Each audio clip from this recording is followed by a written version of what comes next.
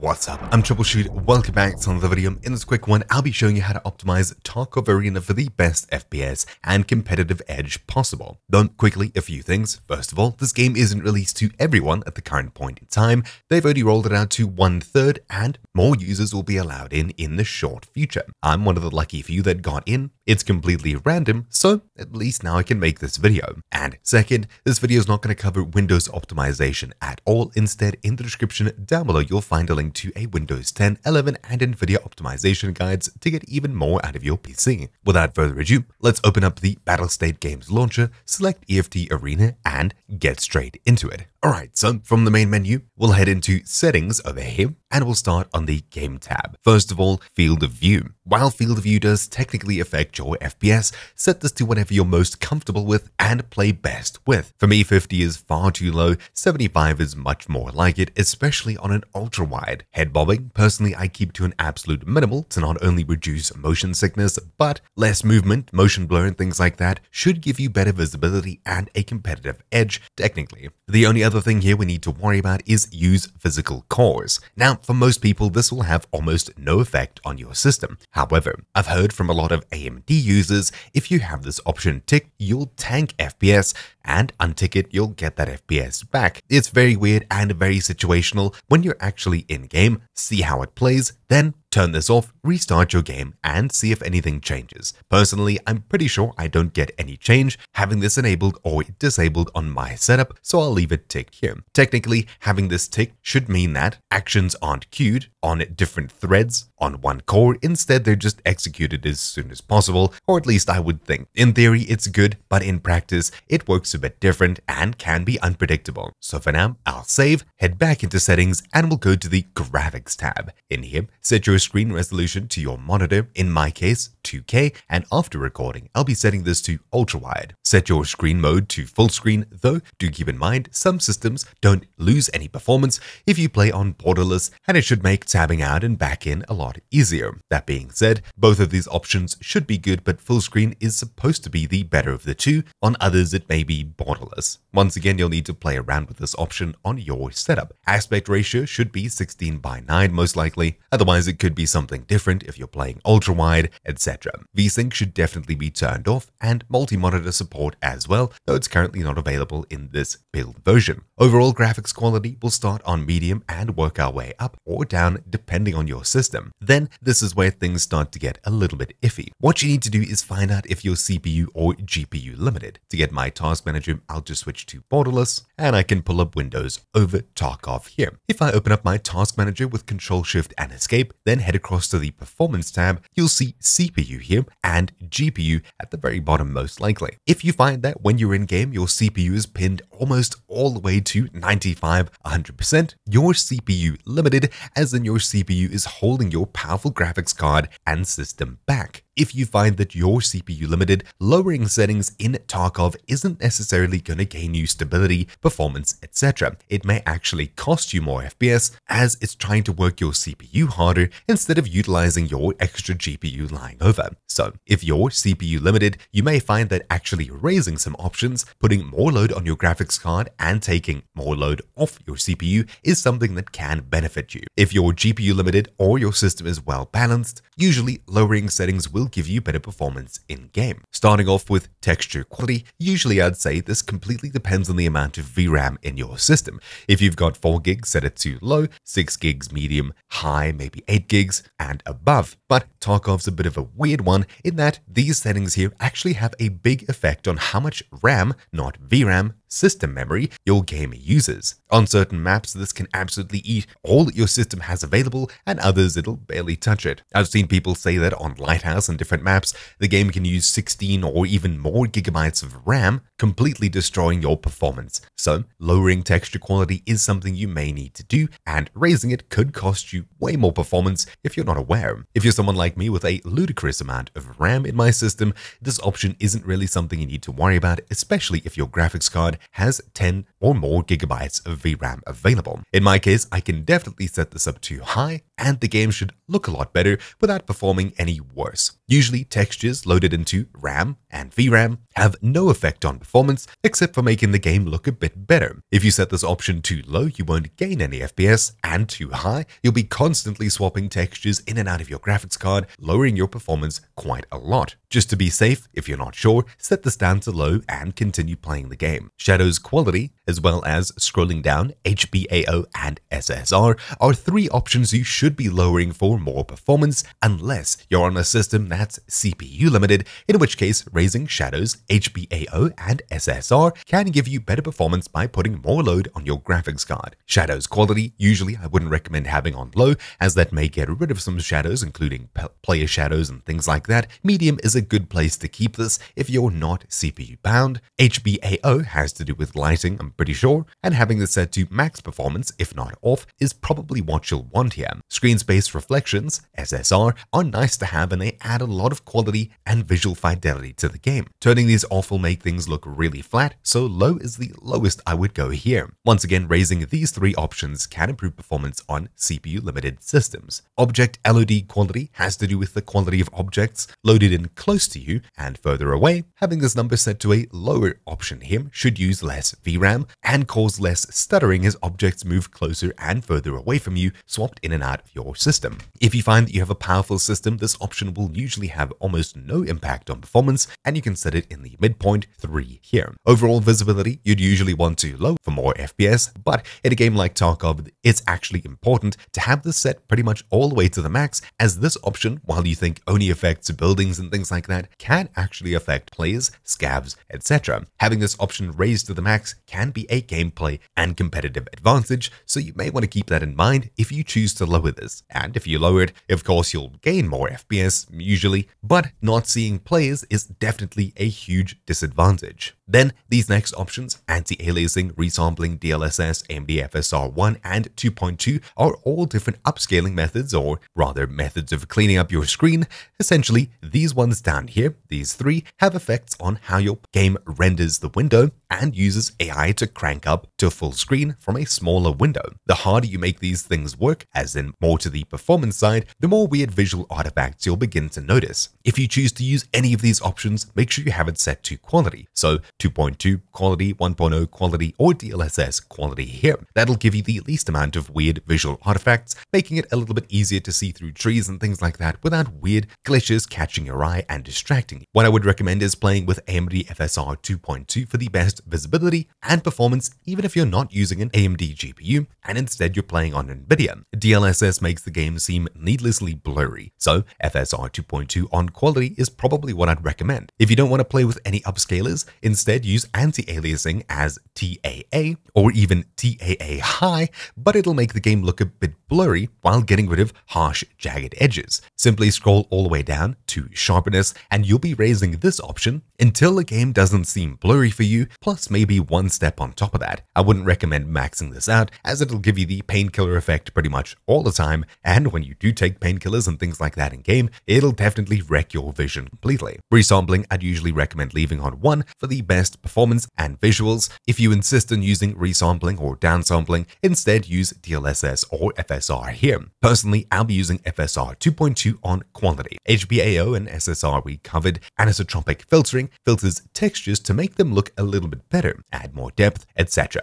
This is purely visual and usually a very cheap effect on modern games. You can lower this for more performance, technically, but to be honest, on most modern systems, this isn't something you're going to notice or even worry about. You can leave this on or per texture for a better looking game with a marginal FPS impact. NVIDIA Reflex low latency, we have 3 options here. If you have an NVIDIA graphics card, that's I think 20 or 30 series and above. If you have this option and an NVIDIA graphics card, I'd recommend turning this on unless you're CPU limited, once again reaching 90 to 100% CPU while playing the game. Set this to on plus boost. That'll help in those circumstances. For me, I'll set this to on. Then sharpness we already went through. You can raise this if things are needlessly blurry. And finally, lobby FPS limit. I'd recommend leaving this at 60, but you can drop it to 30 to give your graphics card a little bit of time to cool down when you're on the main menu, lobby, etc. If overheating is an issue, power usage, etc. If you tab out of the game, especially while on the main menu on a much lower end system. Lowering this option here will give you better performance in browsers, etc. when you're not in the game itself, and instead you're in the lobby. You'll notice that when we enabled NVIDIA Reflex low latency, we lost the game FPS limit over here. You'll need to have this turned off if you're going to be capping your FPS in the game. But keep in mind, you can limit your FPS using the NVIDIA control panel if this option affects you. Then at the very bottom, Mip Streaming, these are both turned off unless we enable Mip Streaming down here, in which case we can customize it. This is a very in-depth option and essentially has to do with the speed and way that textures are swapped out between higher and lower quality when you get closer and further away from them. It's a very in-depth topic, and if you're interested, I'd highly recommend checking out Clementine. You'll find this video linked down below. They go through a 10-minute explanation on this option as well as its effects on performance, and it's an incredibly well put together video. Essentially, the Mip Streaming disk usage limit is most likely in megabytes, the speed of the drive that the game is on. If you have the game on a hard drive, set this down, and if you have it on an SSD, you can comfortably raise this up, if not all the way on higher powered SSDs. This will load in and load out textures a lot faster with almost no performance impact. Going through their performance results, essentially having this option on uses more CPU to give you a more stable FPS. In offline raids where everything is calculated on your CPU, including bot movements, etc., you're much more CPU limited in that case, especially with lower powered hardware, so enabling this will give you more FPS. But when you're playing online raids where scav movements and things aren't being processed on your system, this option may have the opposite effect, and having this enabled uses more of your CPU, causing more of a bottleneck, lowering your FPS while not actually gaining you anything. Essentially, having this enabled should take away some load from your CPU, giving you better performance. If you're not CPU limited, this option isn't really going to help you if you have it enabled. Instead, leave it off, as counterintuitive as that is. Oh, and also, not to mention, having it enabled should lower the amount of VRAM being used, putting the load on your CPU. So if you're running a really low-end graphics card, having this enabled may actually help you. It's very situational, especially for your computer. Once again, if you like a more in-depth explanation, which I'd highly recommend you watch if you're interested, you'll find it linked down below. High quality color is a good option to have on. Z-blur I'd recommend having off, chromatic aberrations as well, and grass shadows too. Anything that adds visual noise is going to be distracting while you play the game, just like the leaf blower running outside. Speaking of noise, visual noise can not only be distracting, but it can be completely overbearing in some situations. I'm kidding, it's not actually that bad, but the noise here, having this enabled adds more visuals that could catch your eye, distracting you from the game. Having this off is usually better. Not only that, but more things happening on your screen makes your encoder work a lot harder if you're streaming or recording. So if you're using a variable bitrate or quality setting for streams and recordings, it's most likely going to use a lot more bandwidth or file size in order to keep all the new visual information. At this point, I'll save and we can continue. On the PostFX tab, heading across to PostFX, you should usually have all of these disabled for the best performance, but enabling this, you can adjust your brightness, saturation, clarity, etc., which could give you better vision depending on your monitor and color settings, though you may prefer to adjust these in something like NVIDIA Control Panel. These should have minimal impact on FPS, but any sort of extra work that your game is doing can cost you performance, and differently so on different systems. If you choose to have this enabled, color grading is something you may want to play around with, as it could improve how the game looks. Cognac is a really popular setting, and if it's something you'd like to use, set it here. This tab is pretty much all personal preference, such as raising brightness, saturation, colorfulness, and luma sharpen could give you better visibility while playing the game. For example, Summit settings from a short while ago were around 20, 30, 80, 80, and 20, with clarity being skipped over, though this is all your preference. Just keep in mind, if you're recording or streaming, these effects will be seen by your stream, but if you change your color settings, etc. in the NVIDIA control panel, they won't be included unless you're using something to physically capture your display output from the cable that goes to your monitor. For the best FPS, just leave this disabled, save, and continue. On the sound tab at the very top, binaural audio used to be an option I'd recommend you turn off, as it did cause a memory leak, though this was around 10 to 11 months ago in the normal Tarkov game. Tarkov Arena being based on, of course, Tarkov, using the same engine, maps, etc., could have the same issue. Though I'm a bit out of the loop in regards to this specific issue, I haven't haven't heard much talk about it, so I assume that they've fixed this. Having this on should give you better perception of where sounds are coming from, but if the memory leak is still there, it'll cause much more RAM usage than having it disabled. For now, I'll leave it on, and if RAM is an issue, I'll turn it back off. Please do let me know in the comments down below if you know anything about this option. Then VoIP, entirely your preference. Noise reduction will give you a slight CPU hit as it does process your audio. Disable this if you have a good quality microphone or don't really care about noise, etc., and you just want absolute raw performance all the time. You can also entirely disable VoIP here. And that's it. We can save and play the game. For me, I'll enable an FPS overlay using external software, which is something you'll need to do if you want an FPS counter. As far as I know, there isn't an FPS counter built into Tarkov, so enabling one and finding ourselves a game, maybe just, I don't know, TDM, we'll see what comes out of it. Remember, this one is using optimized settings on a 3080 Ti at 2K, so we'll see what kind of performance and stability we get in-game. There's quite a bit running in the background of my system, so that will affect performance slightly, but nothing will change between optimized and unoptimized settings. Oh, and before we go, I do need to restart the game as we changed a lot of settings here as well. Okay, now we can try finding ourselves a game and seeing how it looks. We'll head into ranked TDM and see how it goes. We'll choose a map such as Bowl, pretty populated with items, airport as well, but should be a good check to see what kind of performance we get. Oh heck, we can just enable everything so we can find a map quicker. Oh, there we go, a few seconds. As we're playing on Bay, we'll need to play on Bay next time as well to get consistent, actual valid data. There we go. In game, we're sitting at a solid 120-ish FPS. I'll start a 5-minute FPS capture just to see what kind of performance we get for more consistent results. I'll have to stop it here, and we've got one round. We'll do the next.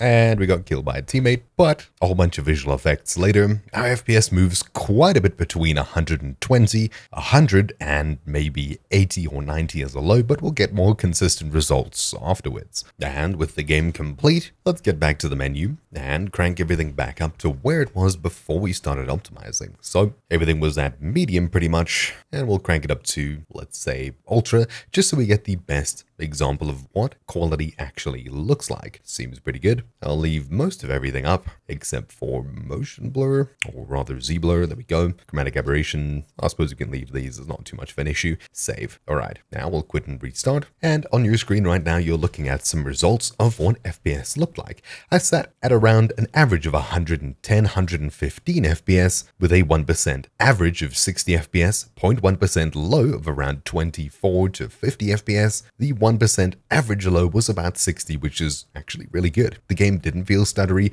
and for most of the playtime, it was enjoyable. It wasn't stuttery during gameplay, stuttering for about 0.5% of the time while I was in game, meaning it actually performed really well. An average FPS of 114 with a high of 141, not bad at all. Now with our unoptimized, more default settings, let's even enable PostFX, I suppose, and see what it performs like. So we'll hop back into a ranked game, once again TDM, and we'll need to find the exact same map just to keep it fair, which was Bay 5. And pretty much immediately we're at 70 FPS, which is a huge drop, but let's see how it goes. And now looking at data from the previous two games with pretty much everything default / maxed out, I had an average FPS of around 70, 1% low of 34, and 0.1 of 11. Of this, around 1% of the time I spent stuttering, but noticeably there was tons of input latency, especially if I tabbed out to do something else. With a completely filled graphics card and very filled RAM, things definitely got sluggish to say the least. Then during the latter half of the game, for some reason, everything got super laggy and I spent most of my time in game,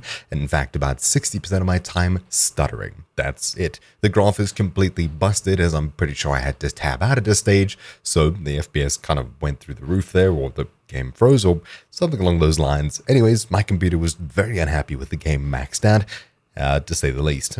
Anyways, the optimization worked better than expected. It's actually more than playable and more than recordable. For some reason, most of my recording was just stuttering in the second game, as the game ate my entire graphics card for breakfast, lunch, and dinner, leaving nothing left for OBS Studio. This would be fixed by capping my FPS to something a little bit lower than what I was getting on average, but you can see my average FPS for the second game, or second half of the game, was around 25, which is not playable. Anyways, hopefully you found this video useful. I'll definitely be changing back to my optimized settings, as those ones were really good, and not to mention my settings for Escape from Tarkov Arena will definitely carry over to the normal standard Escape from Tarkov game, making it far more playable. So hopefully you found this video useful. Thank you for watching. Mine's been Troubleshoot, and I'll see you all next time. Ciao.